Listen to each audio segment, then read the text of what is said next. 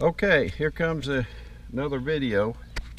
Again, this is my 2018 Casita, and if you've been watching some of the earlier videos, you know that I've been replacing these brakes, electric brakes, and I went with this never adjust. Now I'm going to pick up here and we're going to get ready to connect. Now remember, polarity does not matter, and they sent these also, so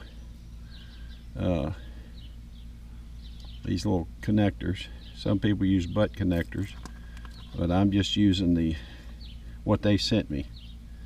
Okay, and so I'm going to grab one of these here. All right, and you probably know this routine. You want to get a good connection here, and then we're going to close this up. Okay, and that's one, and then we'll do the other one. Now they come with this on there already stripped. I didn't strip that, so I'm just going to leave it as is and push it through, and then we'll do this final one. Notice I'm coming from the other direction. Alright, and here we go again. We're going to apply some pressure here so it pinches it, gets a good connection. Alright, and then we'll close the latch here. Okay, now, alright, now I'm going to come back, and since it was originally that way, I'm going to take a zip tie, and I'm going to push these down, and I'm going to put a zip tie around that to keep them out of the way. Alright, now I have already attached my new brake, but notice now, again, this is the right side. Now I'm on the passenger side, which is the right side. You can see the short bonded brake here and the longer one on the back going toward the rear. The magnet at the bottom, wiring at the top. You can see all this. So now, once you have that installed, I cleaned this all up earlier, and I've attached 4 new bolts on the back. Now I went ahead and replaced them with grade 8 bolts. You probably could get away with grade 5, but I use grade 8 on pretty much everything. It's pennies more, but it gives you a lot more security. So okay, now I've attached them, and remember, on my Casita I have these shocks attached, so the back plate of those shocks I showed you in an earlier video also get attached. So that's already tightened down. This is on here. Now I am ready to proceed to put the hub on, and so that's what we're going to do next. Now I bought the hub. You can see in this video it came with new lug nuts. Now it was not pressed, so I went ahead and greased this inner bearing and also this seal, and they had to be pressed in. So that's been done. Sometimes you buy these, they may already be pressed for you, but I'm ready now to install it. Now I'm going to set this in place here, and the brakes are a little tight. I have to adjust them. Let's see. Okay, all right, so that's inserted. Now if you remember, we're going to reverse the sequence here.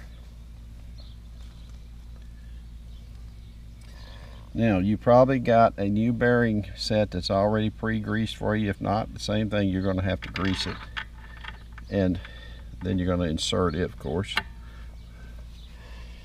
And you got a D-ring washer. See the D-ring, it'll only insert in one direction. Then they're going to send you a new nut. Here it is. Use a thread on.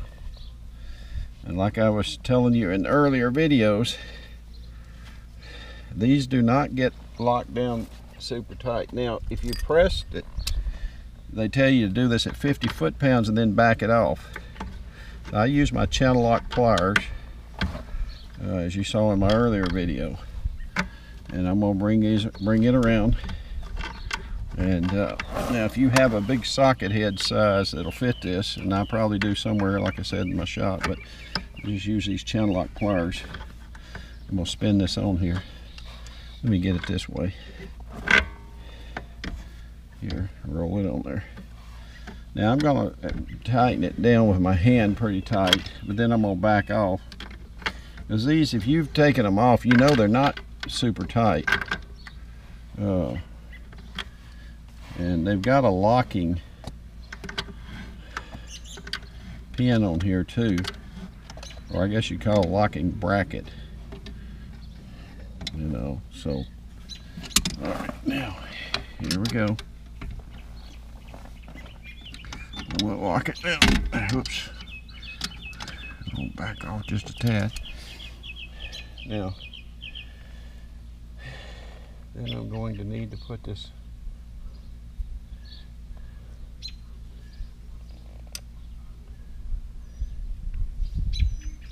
locking bracket on, so let me get it. Now this is tricky. Let me get it ready and I'll show you.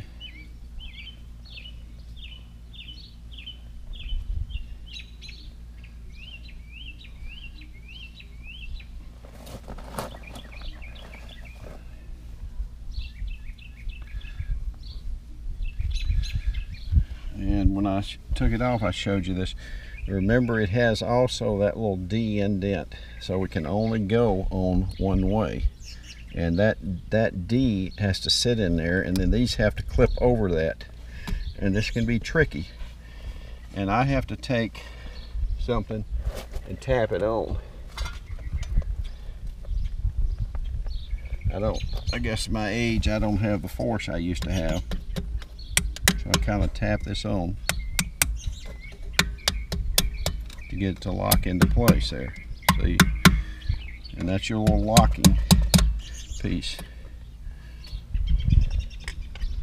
Now, the only other thing that's left to do is, of course, put your dust cap on and your seal here. These are easy lubes, so what I'm going to do to finish this up, let me get my grease gun.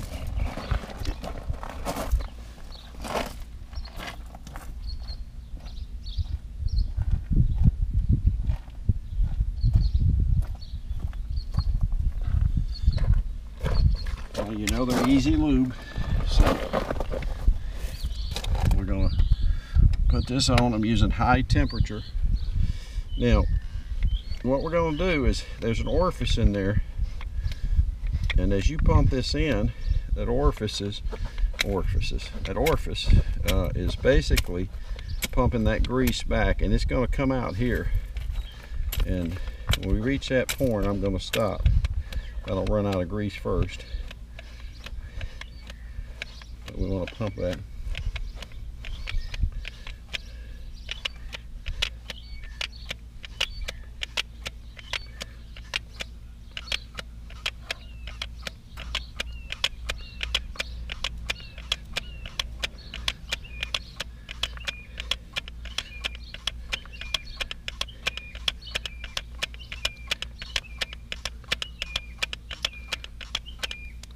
Now, I think Casita recommends that you replace this every year, or inspect, replace, repack. Now here it comes. You can see the grease now coming. You see the grease around the ring. So I'm going to stop at that point. I don't want to over grease it either. So I'm going to stop at this point. Pull that off. Now,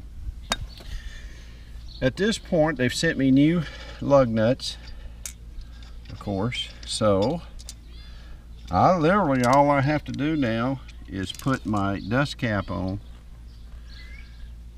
put my tire back on, put my strap around this, and that's a job done. So This is an 8247 if you get ready to order one. Now I bought original Dexter, everything original Dexter. I did upgrade these to never adjust brakes this time. So hopefully this is helpful, and should be my final video. This should complete the job.